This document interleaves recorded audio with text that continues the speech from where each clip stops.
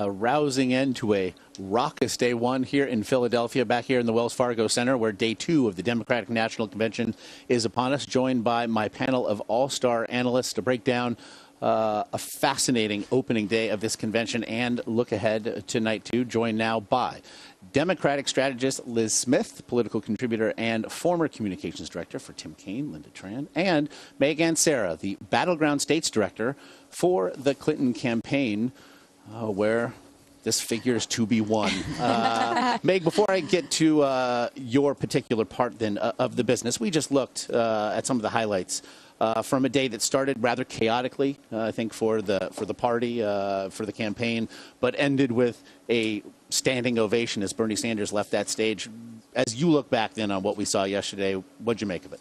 Well, we thought it was an incredible first start to the to our convention, and a powerful contrast to the divisiveness and dysfunction that we saw last week in Cleveland. We saw, Senator Sanders and others coming together, a really strong unity message, but also optimism and hope, which we know that voters are looking for. Had you anticipated the response, especially earlier, though, in the evening when his supporters very fervently were shouting down speakers, required some massaging from some of his supporters at the microphone? Earlier in the day, in fact, we'd seen Bernie Sanders booed by his own supporters as he said that he would like them to support Hillary Clinton and Tim Kaine. Did that initial reaction then surprise you, albeit one that we really didn't hear when he said that Hillary Clinton must become the next president of the United States in the speech?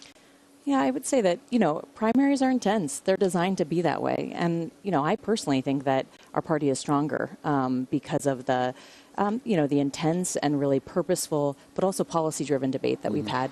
And people feel strongly, and that's to be expected. But what we saw coming out of the night was really strong messages of unity and also just what's at stake with this election. So I think we ended the night strong and really coming together. It was something he did acknowledge as well, saying that this was democracy. This is the creative tension. And just to piggyback off of what Meg said, look, most people don't watch the conventions live, right? And how they see it is on the front page of their newspapers.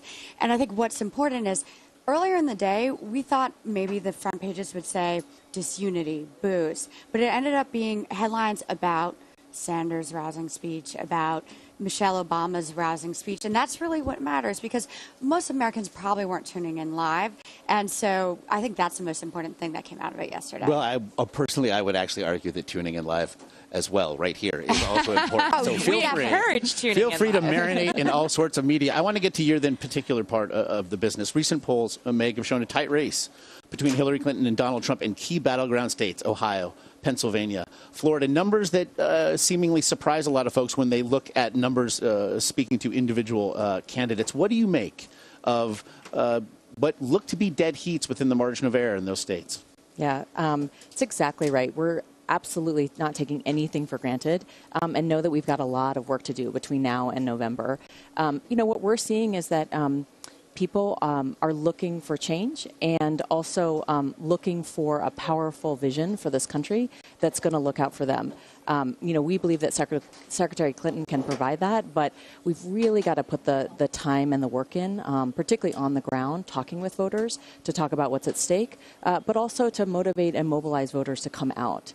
So it's both about making a choice between Trump and Secretary Clinton, but also, I think, the choice to vote versus not to vote. Yeah, garnering that Obama coalition is something that is paid much attention.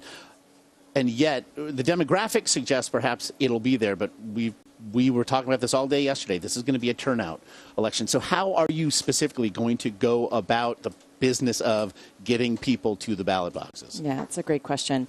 What we do see is that support levels are very, very high with African Americans, with Latinos, with women and young voters. But what we need to do is to make sure that first and foremost they can vote. So we've got a very robust voter registration program happening in many of our battleground states, but also things like taking advantage of early vote in the states that we have them, so that folks have more time and an easier experience getting to the polls. Yours is certainly a data-driven campaign, and as the battleground states director, I wonder your initial reaction when the Trump campaign chairman, Paul Manafort, seemed to reimagine the idea of the swing state, the battleground state, saying that there may be as many as 20 in play, referring specifically to states such as Connecticut and Oregon, which I think it's fair to say, Drew, took a lot of people by surprise.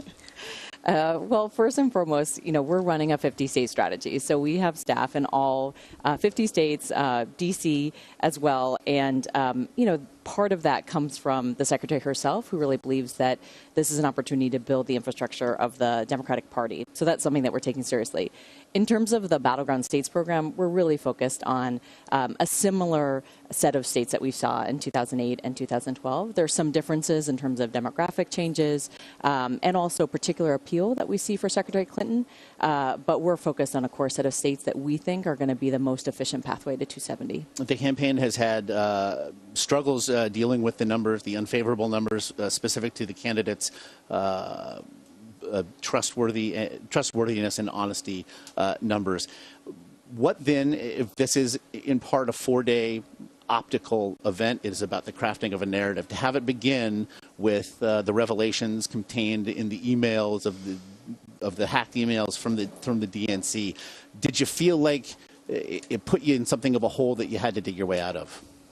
I think we've got a great plan here. And what we see is that Secretary Clinton is one of the most well-known individuals, particularly politicians in the world, but that actually folks don't know a lot about her, and in particular her accomplishments. And the convention is a really powerful way to tell that story. Tonight's theme is really about putting children and families first, which has been a theme for her entire career. And as a mom myself, with 2 very small kids, that's something that speaks to me. And we're going to hear powerful testimony to that, both from elected leaders, but also, regular everyday folks like you and me, that we think will make a difference for voters. And a third on the way, we should mention it. An early mazel to you. Thank you. From the standpoint of what has now taken a turn perhaps better left to a spy novel, that we now know that U.S. intelligence officials do believe that it was Russia and Russian intelligence agencies responsible for the hack. It had been the working hypothesis of the FBI, which is why they began the investigation in the first place. From a political and a security standpoint, what does it say that a foreign agent could potentially have the impact that this has had to this point on this election?